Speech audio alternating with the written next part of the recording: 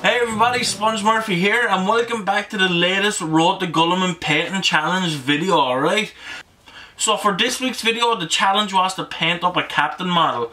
One of the nicest looking models from Warhammer Conquest so far for the Ultramarines.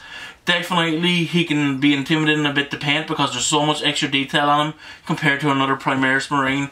But, you know, I got through it, he's painted up, and stay tuned to the end of the video and we'll find out what I'm going to be painting for next week's video. It was going to be some more tactical Marines, but I said screw that, I'm going to do something bigger. So stay tuned and we'll see what that is, and let's switch down and have a look at the captain model.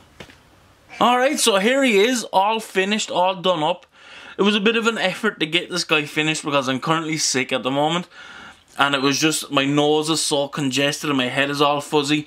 It was a bit of a struggle to get the last few bits on him done. But, you know, I worked through it, I got him done. I'm pretty happy how he turned out. You know, the gold looks okay. At this point, I'm starting to get a little bit tired of painting blue. So, it's starting to become, I can start to feel the struggle a little bit now.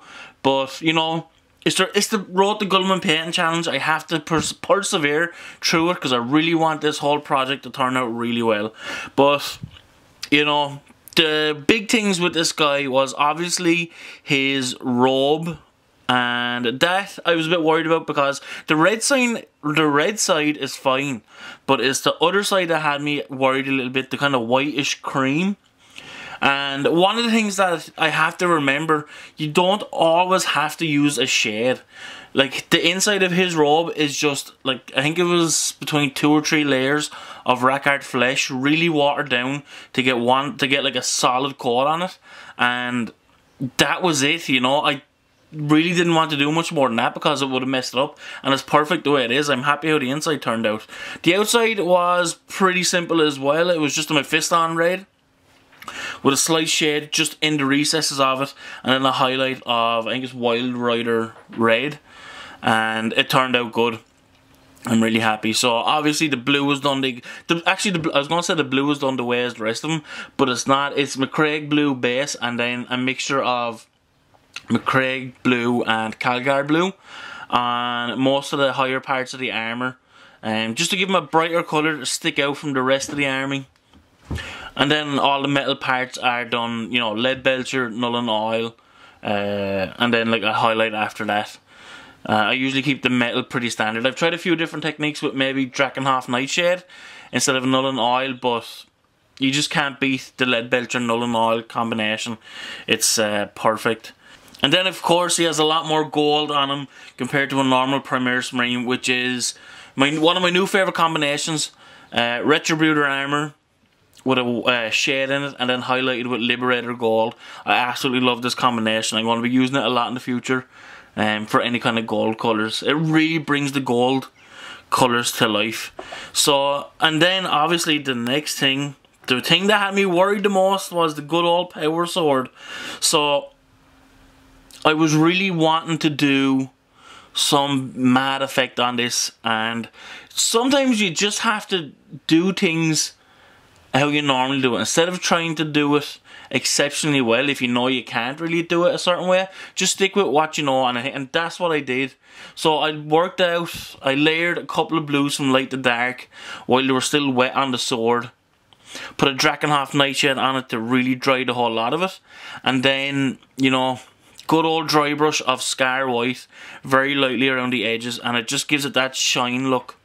That surprisingly worked. I was really dreading putting the dry brush on it because any slight mistake would have been too far one way, you know, it's too much white on it. But I'm really happy how it turned out looking at it now. And, you know, that's a technique that I'll probably keep using in the future from now on. So it works.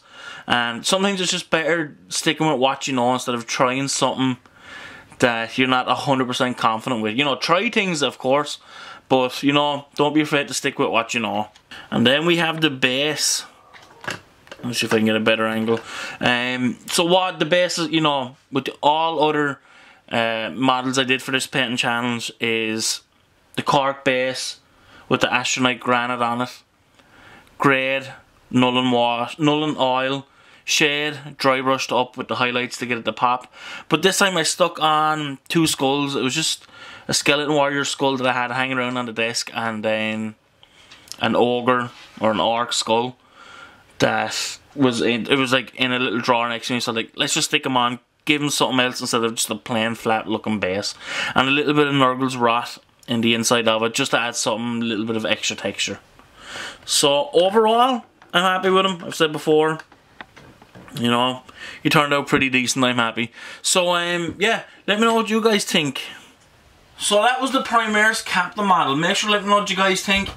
I think he turned out okay, but let me know what you guys think definitely in the comment section below. I love getting a bit of feedback. So as I said, what am I going to be painting for next week's video?